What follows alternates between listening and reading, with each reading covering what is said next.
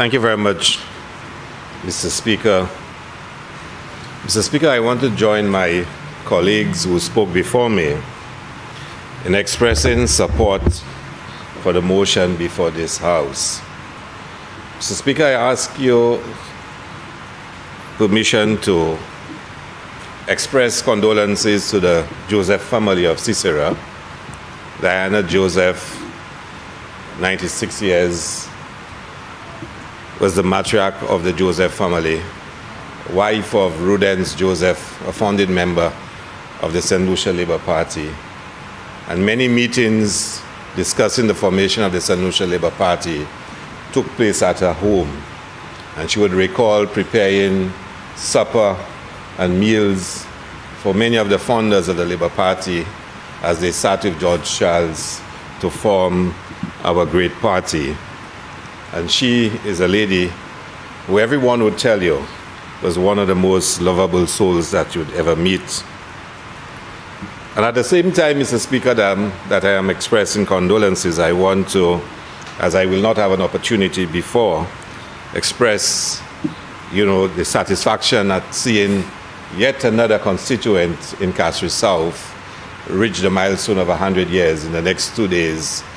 Felicite Sonny, the matriarch of the family.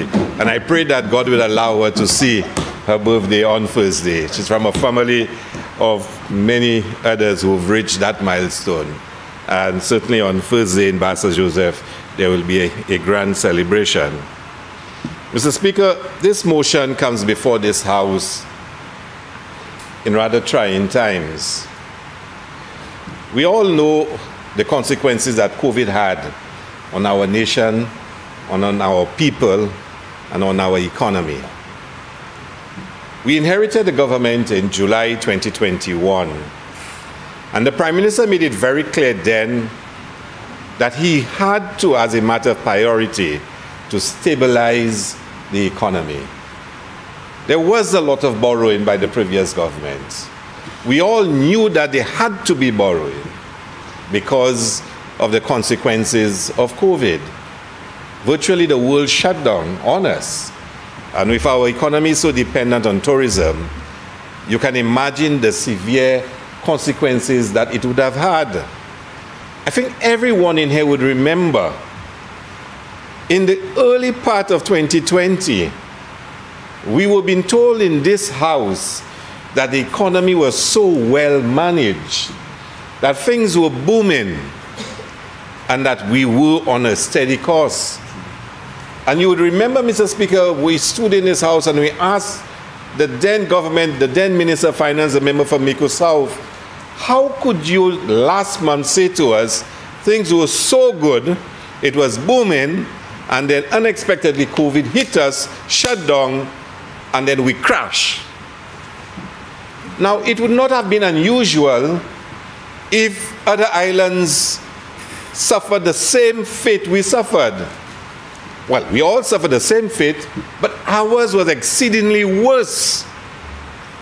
Why, if we were doing so well, we were the best performing, the same event confronted all of us, but we came out the worst for it? Now, we can argue on opposite sides about who is better at managing the economy, but the truth is there for everyone to see, and that truth is guided by facts. By facts. And we cannot contest that. The fact is St. Lucia did the worst in the Caribbean because of the COVID pandemic. And it led to a significant amount of borrowing, beyond what other territories had to do. And it is because of how this country was managed. Now, again, we can spend a lot of time arguing who is right and who is wrong.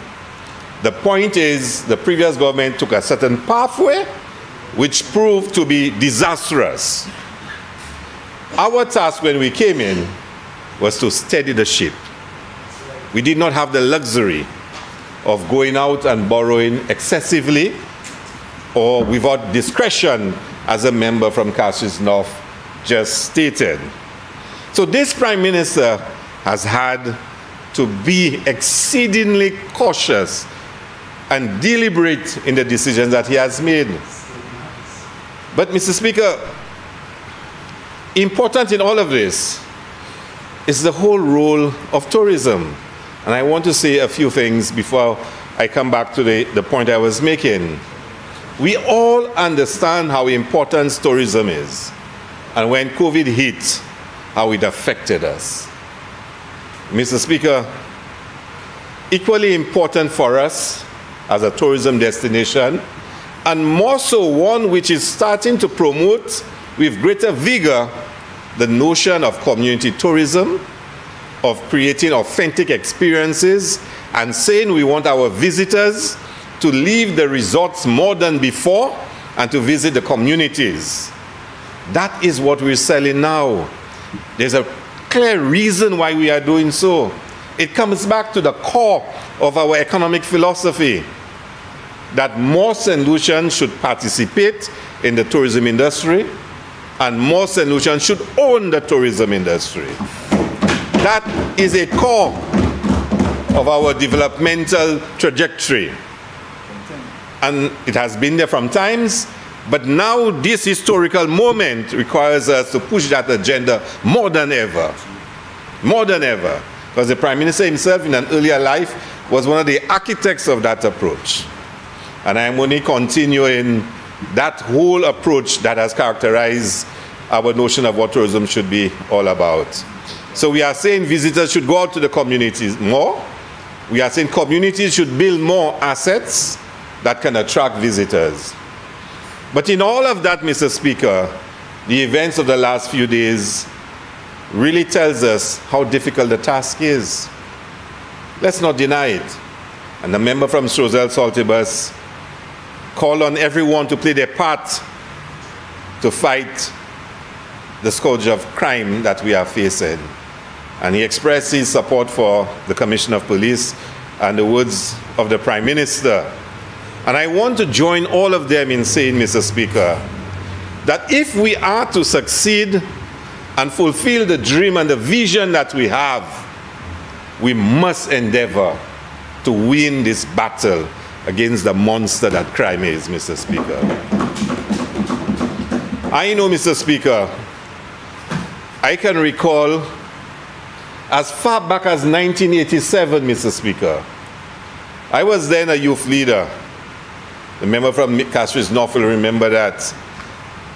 It had gotten to a point in St. Lucia where the then Minister of Education, Louis George, and his permanent secretary was then Dr. Frederick, and his Chief Education Officer, Dr. Michael Louis, thought it necessary to form a national task force on indiscipline in St. Lucia, because the indiscipline was starting to rear its head in St. Lucia in an unprecedented manner. And I recall I was the NYC, the youth rep, on that national task force. And I remember we presenting a paper to the task force where we said to the then government that we were going to face severe consequences in the future if we did not invest more on the development of our human resources in St. Lucia. Now, the UWP government of that time was a very prudent government. If you study our political history, the political economy of St. Lucia, you will get a deeper understanding of the approach to economic development then. It was a government that did not invest heavily monies that they thought they did not have, that they had a certain approach to it. And we're not passing judgment. We're not being normative. We just saying it is, what it was. And we in the NYC were saying, no, invest in the future, invest in our people. In those days, Mr. Speaker, children, there was no national stadium, there was no cricket ground. You know, the facilities for young people, we felt was not enough. In fact, some of us supported the member from Castries North becoming Minister of Youth because we believed then that he understood our language and that he would have made a difference. Although, I must admit, we told him we ain't sure he's going to succeed because within that setting, he didn't understand that kind of language. He was not blue yet, Mr. Speaker. Mr. Speaker, we were not investing in our people. We were calling on the government to have a clear cultural policy to invest in creative industries as far back as 1987. Mr. Speaker, as far back as that. But it was not heeded. I was a teenager then. And we were saying in the years to come, we will pay the price for not creating that enabling environment in St. Lucia where our young people can thrive and grow, Mr. Speaker. I remember in 1997, Mr. Speaker, when the Labour Party came into power, and we spoke of universal secondary education, there were people who criticized us for even thinking that every child in St. Lucia should go to secondary school. Think about that. When we announced we had every child in St. Lucia can now go to a secondary school, they said we were wasting money because some children are too lazy to go to secondary school, that they should leave school at standard 6. And we said no. As much as the system might not be perfect, it's better to send them to secondary school. We started vocational education. It had been started by the previous UWP government, but we tried to take it to a different level altogether with the construction of the Cicero Secondary School and in Vieux-Fort, a technical school. Mondida was built. Mr. Speaker, all because we believe that you must invest in your people to create an environment where your people see opportunities in life, and social ills and social degradation would be less of a pathway to take, Mr. Speaker. Today, the chickens have come home to roost, Mr. Speaker. We have a problem. And there have been successive prime ministers. The member from Castries North has had to deal with the problem. The member from Vieux-Fort South has had to deal with the problem. The member from Micoud South has had to deal with the problem. This is not a new problem. I must say to you, social media makes it appear in a way which we were not accustomed to before. But it is not a new problem, Mr. Speaker. It's not a new problem. And each former prime minister, actually former prime ministers, each of them can give you their own experiences. The member from Vieux-Fort South will tell you the number of police stations he built, the number of vehicles he bought, the legislation he changed. The member from Castries North can tell you about his own attempts. Equally, the member from Micoud South. So the challenge, Mr. Speaker, has been there successively facing government after government. It is now our turn to try to solve it. And I believe, Mr. Speaker, we can solve it. We have to solve it. If we are to succeed, Mr. Speaker, we have to find a way to solve this challenge we have before us. And when challenge is before you, it is not a time to run for shelter. It's a time to stand up and to be counted, Mr. Speaker. And this government will stand up and be counted, Mr. Speaker. So as we offer condolences to all the victims of crime, Mr. Speaker, we want to say to St. Lucians that we must fight collectively to overcome this menace we have, to overcome this threat to our society, Mr. Speaker. We have to do it. We may not even know exactly how to do it, but we know we must fight. We must do something, Mr. Speaker. I don't know the answers. I can't tell you. I have my own common sense solutions that I can give, but I know we must fight collectively.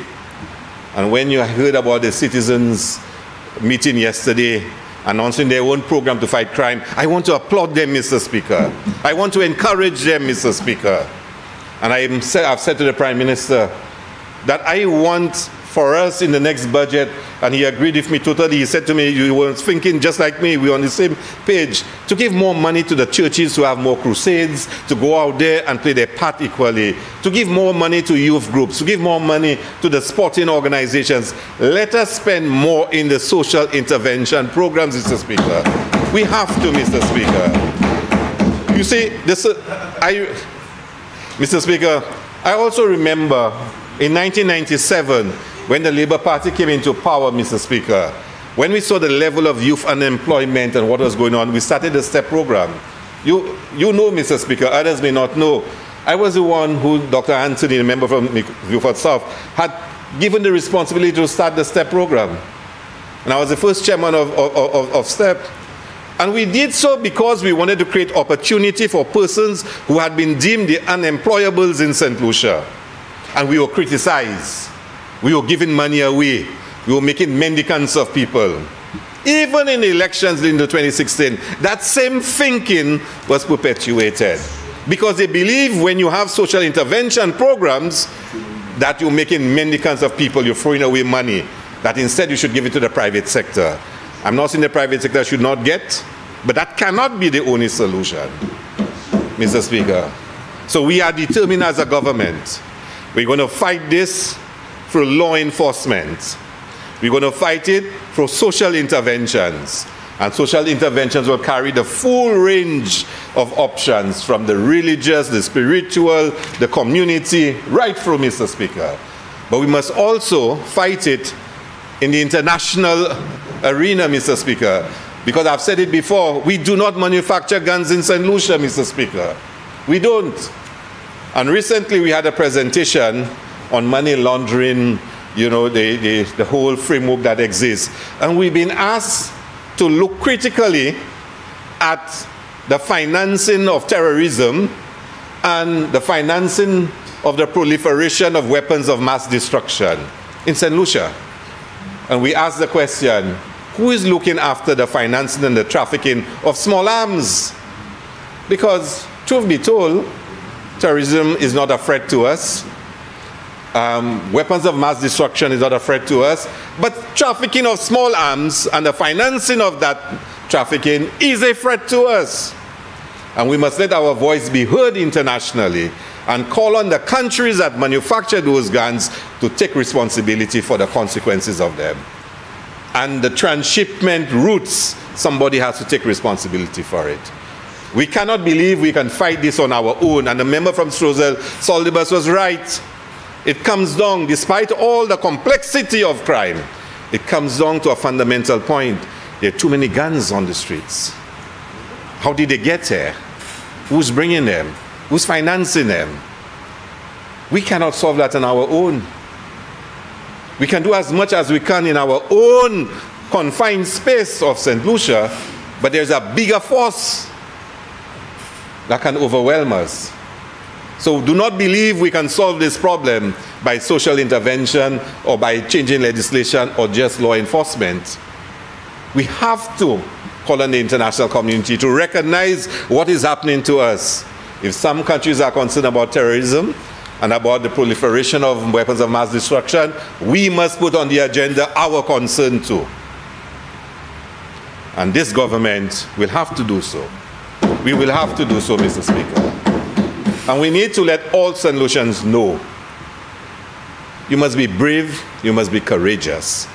You must believe in our capacity as a people that we can overcome this challenge. It is what lies before us, and if we are going to develop this country into a prosperous nation, we must overcome this challenge, and we have the capability to do so. So let us start working together to do so. We must not be soft on crime. We must be understanding of the circumstances that can cause one to go into crime. But we must never be soft on it, Mr. Speaker.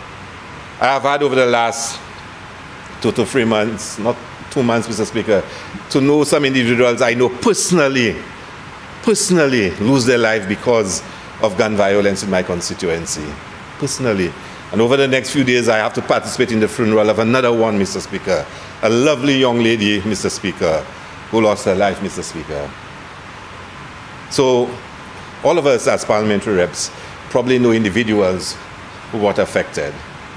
We have to dedicate ourselves as leaders as well to do what is necessary to fight this threat that we face, Mr. Speaker.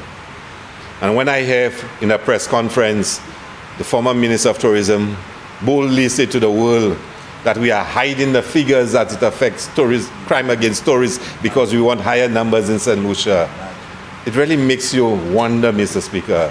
Yes, as politicians, we sometimes undermine and we question and we challenge and we take on each other, Mr. Speaker. Maybe they believe in their own minds And they say it all the time, oh, that's what y'all used to do. I know I never used to do that. And I know for a fact my colleagues would not like that. It doesn't mean we were not critical, but nobody gloats over the destruction of the country, Mr. Speaker. But maybe again, they're not from this country, Mr. Speaker. But that's another story for another day, Mr. Speaker. That's another story for another day. You know, Mr. Speaker, we cannot be happy when St. Lucia is facing a challenge such as this. We cannot be happy. You know, there are many other things you can criticize us about, Mr. Speaker. But certainly, you cannot rejoice when the country is facing some of its darkest times, Mr. Speaker. But again, I keep saying, I know we will overcome, and I know we will succeed. And I know that economic philosophy I spoke about of creating a prosperous nation by giving St. Lucians more opportunity and making them owners, Mr. Speaker, of the economic pillars of this country. We will achieve it. We will achieve it. I think, Mr. Speaker, this is why this borrowing becomes even more important, because it is guided by a philosophy, Mr. Speaker, that always places people first, Mr. Speaker. Always. The Prime Minister, the member for Catchways East, stood up and he listed the number of occasions we came into this parliament and borrowed monies. And 5 out of the 7, if my calculation was right, had nothing to do with new expenditure. It had to do with expenditure commitments made before we got into government, which we had to fulfill. And when the leader of the opposition posts how many times we've come to the House to borrow and how much we've borrowed, well, again, he believes misinformation is the way to go. But a lot of it was not even commitments made by us. And similarly, when you speak of $60 million in land acquisition cost that has to be paid, that was not done by us in 17 months. It wasn't. But we have an obligation to meet those costs. We have. Like the member from Catchways North said, it is grossly unfair to take somebody's property and make them suffer and wait for years to get their money. It's wrong. We talk about payables, Mr. Speaker. Over almost 130 odd million dollars in payables when we came in. In payables, or more than that, in payables, Mr. Speaker, do we say to those individuals, those service providers, that we were not in government, so therefore we will not pay you? It's been 17 months, Mr. Speaker. Some of them have not been paid. We have to pay, Mr. Speaker. The DFCs, Mr. Speaker. I mean, we've been through this before in this House. We are a responsible government. We've waited 17 months. We've tried to manage this economy to stabilize it, not to engage in excessive borrowing. Just manage it well enough that we do not put more pressure on our debt stock, Mr. Speaker. We've reached a point where we have to fulfill some of those obligations. So we've had to come to this House to fulfill what the Prime Minister said in his budget statement. And this is what we are doing today. This is what we're doing. So, Mr. Speaker, I am glad that we finally reached here today. We can take care of those outstanding matters, leftover bills from COVID, land acquisition, payables, and many others. We can clear this, Mr. Speaker. We have no choice, but we have to do it. And at the same time, Mr. Speaker, there are some new costs, of course. The operations of government must continue. Must continue. I hope in there, Mr. Speaker, there is something for the Bassa Joseph Community Center, Mr. Speaker. But I hope so, Mr. Speaker, because, you know, I'm patiently waiting. And I must say, Mr. Speaker, that I'm very thankful, Mr. Speaker, to the member from Catchways North and the Prime Minister member of Catchways East for the lovely roads we have in Marigot and Bassa Joseph right now, Mr. Speaker. I would also like roads in Monkey Tongue repaired too, Mr. Speaker, but I'll be a little patient. So, like the member from Babono who said she knows a lot of that money will be filtering down into Babono, I want some of it to filter down into the Bassa Joseph, Mr. Speaker, Community Center. And by the way, we're already using it, even if it's not finished. We'll have Solo Night there on December 21st. So those of you who follow Solo can come and join us and listen to Wule Tete and some of the other groups perform, Mr. Speaker. Yes, Mr. Speaker. So, Mr. Speaker, I really want to express my support for the motion before us and to ask the Prime Minister to continue in this present approach. There's a lot I can say. To speak about the community tourism program, to speak about the micro-enterprise fund, to speak about the youth economy. So much, Mr. Speaker, that we are doing to offer more opportunities for our people, to empower people. It's a whole process of economic enfranchisement that is taking place in this country, Mr. Speaker, and we're going to accelerate it. So, Mr. Speaker, thank you very much. I support this motion totally.